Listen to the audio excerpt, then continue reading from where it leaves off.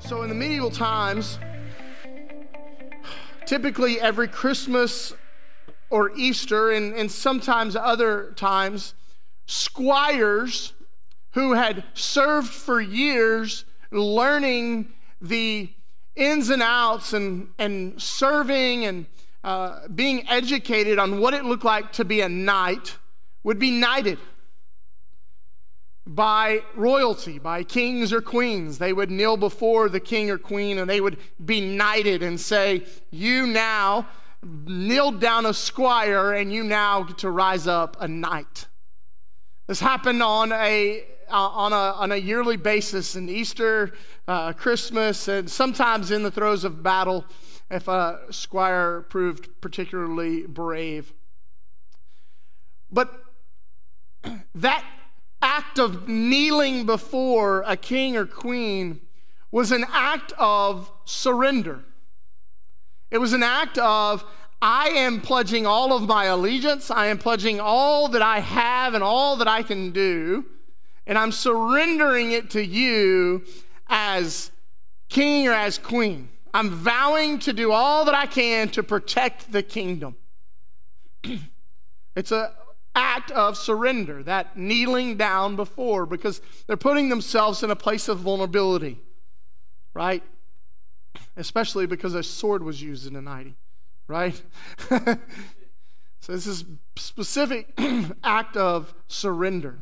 Well, along with that surrender came some really kind of good things for knights, right? You go from a squire to being a knight, you now can own land. So there's monetary value that came with that surrender. But there was also the value of being able to hire soldiers to protect your family. That came with it. It came with the ability to, as internally as a man, to provide. Right? It came with the ability as a person to say, I have value and I have worth. And I tell you all of that about knights and squires, and you're like, Brady, where are you going? What is going on? I tell you that because in our text this morning, our aim is simply this. We are changed by God when we surrender our lives to God. I wanted to paint a picture of you that we oftentimes would understand of this act of surrender. Because you and I are changed by God when we surrender our lives to God. And in Genesis chapter 17, we're going to see Abram's name is changed, and then we're going to see the response that God asks of Abram. So look with me, Genesis 17, starting in verse 1. When Abram was 99 years old. Now let's just stop for a second. 99. All right? So, 99 years. Now think about this. When Abram is called by God for the first time, he's 75. He's 75 years old when he's called by God to leave everything and to go, and he does. He is now 99 years old. Some 24 years later, the Lord appears to Abram. 99 years old, the Lord appeared to Abram and said to him, I am God Almighty. Walk before me and be blameless, that I may make my covenant between me and you and may multiply you greatly. Now, again, we're going to stop here. When Abraham, 24 years later, now, right, what has God told Abram? Hey, I want you to pick everything you have up, and I want you to leave, and I want you to go to a land that I'm going to show you, and I'm going to make you great. Right? 24 years later, God says, hey, Abram, I need you to walk before me, blameless. But God does something here. Because God's original introduction to Abram is said he is Lord. This is the term that we use for, if you've ever heard the phrase, the Hebrew term Yahweh. This is who God reveals himself to be at the beginning of this journey, this relationship he has with Abram. God says, I am Lord. I am Yahweh. I'm the God of relationship. And he begins this relationship with Abram. And 24 years later, now God's going to reveal himself further to Abraham. Okay, listen to what he says. I am God Almighty. Or as you may have heard it before, I am El Shaddai. I am God Almighty. God is telling Abram, there is no other besides me. I am God. And he is declaring this and revealing his character and his nature even further to Abraham. This is who I am. I am the God of relationship, but I am God Almighty. And he declares this to Abram, and he reveals himself even further to Abram. But then he's going to go on and he says this. He asks him to walk before me and be blameless, that I may make my covenant between me and you, and may multiply you greatly. Verse 3. Then Abram fell on his face.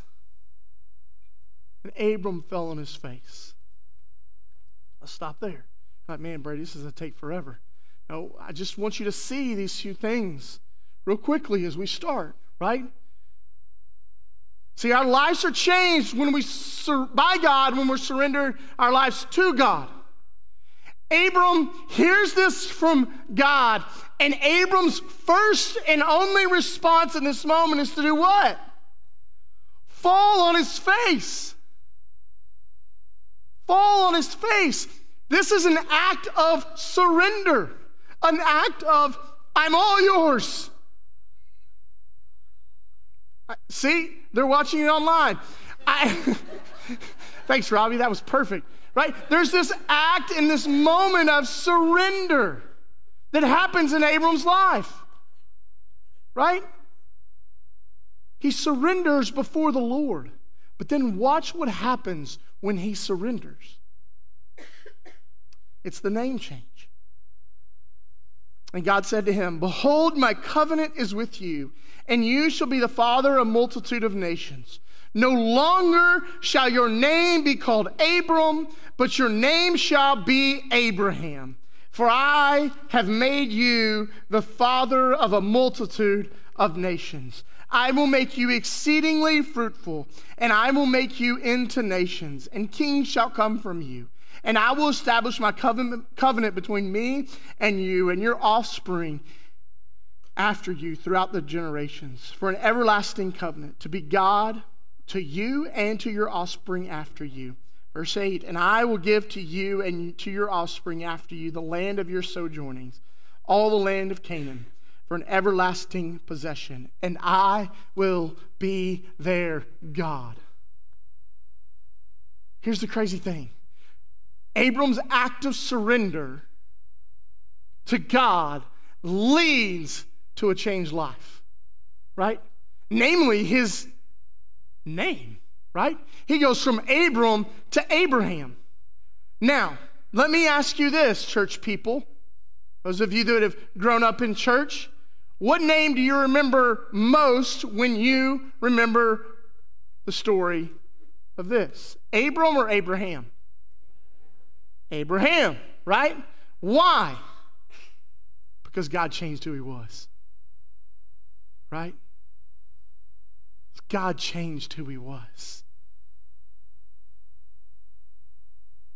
He goes from Abram to Abraham through his act of surrender to the one and only King, God Almighty, El Shaddai. And so this morning, I want to ask us this question. How has God changed you? How has God changed you? See, we may not go through a name change, right? But Scripture is very clear that says that when we step into relationship with Jesus, when we admit and we surrender and say and declare that Jesus came to this earth, the Son of God, lived a perfect life, and then died on the cross for your sins and for my sins, put in a tomb, and 3 days later he rose from that tomb and conquered death. When we surrender to that truth and we put our trust and our faith and we declare that he is Lord, what happens is Scripture says that the old life is gone and we are given a new life. That the old heart is put away and we are given a new heart. That there's a change that happens in you and I when we step into relationship with El Shaddai, with God Almighty. There's a change that happens in you and me. So how has God changed your life? Do you look different today than you did before you stepped into a relationship with Jesus? Because when we surrender our lives to God, we are changed by God. He begins to shape and change who we are. Is it overnight? Absolutely not. It takes time. It is a process. As we spend daily time with Yahweh, Lord, and we continue daily to surrender to him, there's a change that happens in you and me. And I begin to find my worth and my value in him, not in the world. And I began to find my hope in him and not my circumstance. And I began to find my joy and my peace in him and not what's happening in life.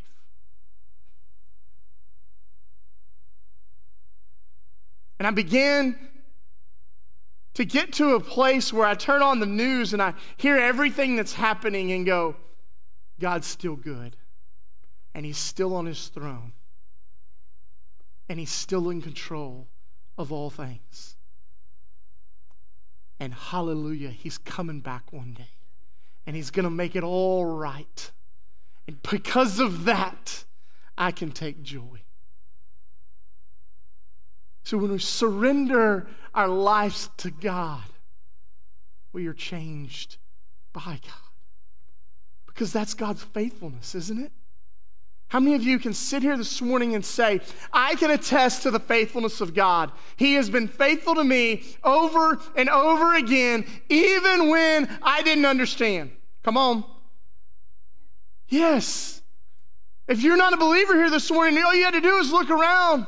There's so many people in this room that can say that despite my circumstance, he is faithful. Despite what's going on in my life, he is faithful. Despite the scariness of maybe being called to Nigeria, he is faithful. Because that's the character and nature of God. And God is revealing that to Abraham over and over and over again. This is who I am. He's called us to surrender to him. So we see the name change, but then we also see this. We see a response. Verse 9, and God said to Abraham, as for you, you shall keep my covenant, and you and your offspring after you throughout the generations. This is my covenant, which you shall keep between me and you and your offspring after you. Every male among you shall be circumcised. You shall be circumcised in the flesh of your foreskins, and it shall be a sign of the covenant between me and you. He who is 8 days old among you shall be circumcised. Every male throughout your generations, whether born in your house or bought with your money from any foreigner who is not of your offspring. Both he who is born in your house and he who is brought with your money shall surely be circumcised. So shall my covenant be in your flesh, an everlasting covenant.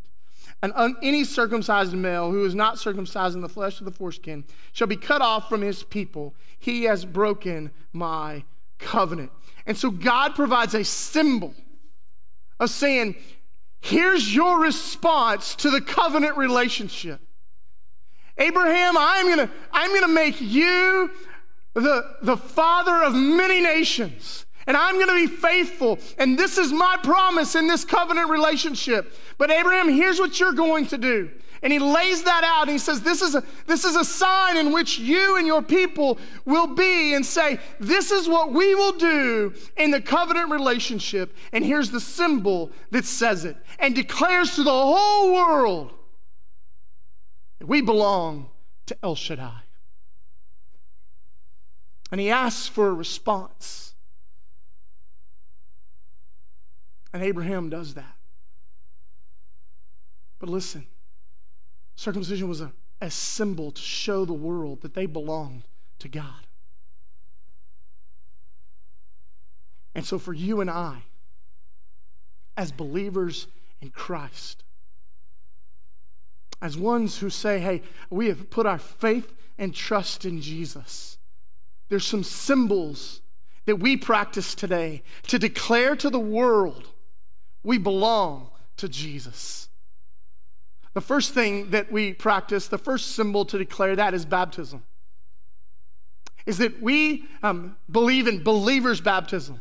That means that we believe that when you make the decision and the choice to put your faith and trust in Jesus and surrender your life to Him, then you can get into the baptismal waters and declare to the whole world that the old has passed away and the new has come.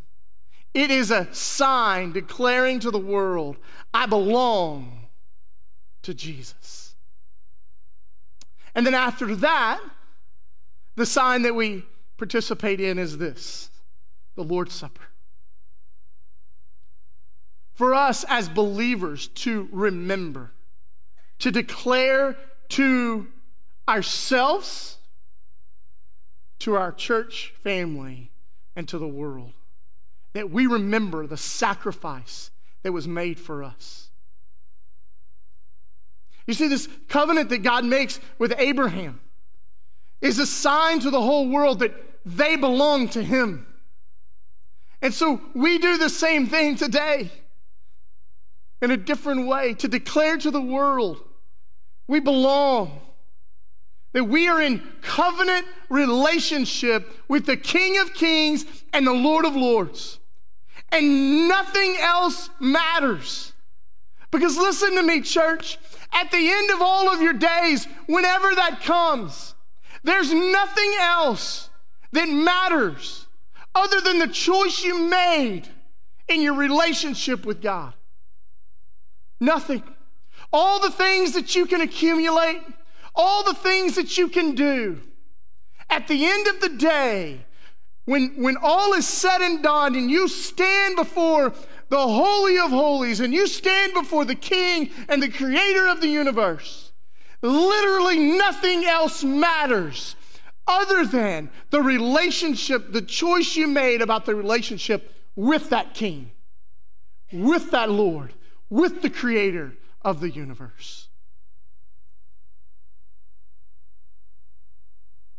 And so when we, as a body, in just a few moments, take this supper together, we are declaring, I've put my faith, my trust in Jesus and Jesus alone. And I've surrendered all that I am to Him. And so by doing, we allow our lives to be changed by Him.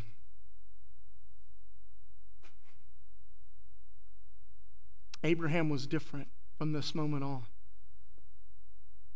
Next week, we're going to look at the faithfulness of the promise that he made to him in the birth of Isaac. And then the last week in January, we get to look at the obedience of Abraham when God calls him to sacrifice Isaac.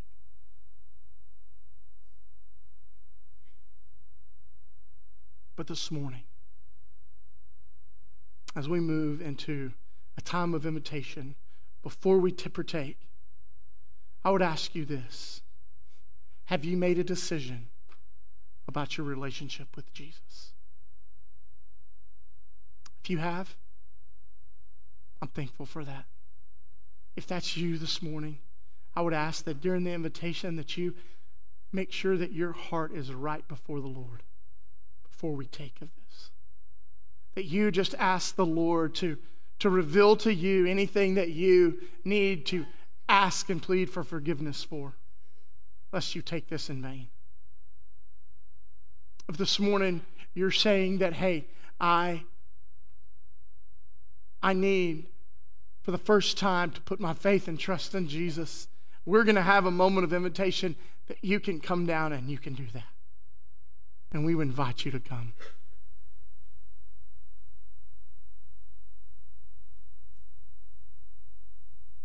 God asks and calls for our surrender. May we give that to him this morning. Let's pray. Father, thank you for your word this morning. God, I pray that you would just continue to move in our hearts. Father, as we move into this moment of invitation, Father, that you would work and that you would move in hearts. And Father, as we take this supper together, Father, would we be reminded of the sacrifice that was made for us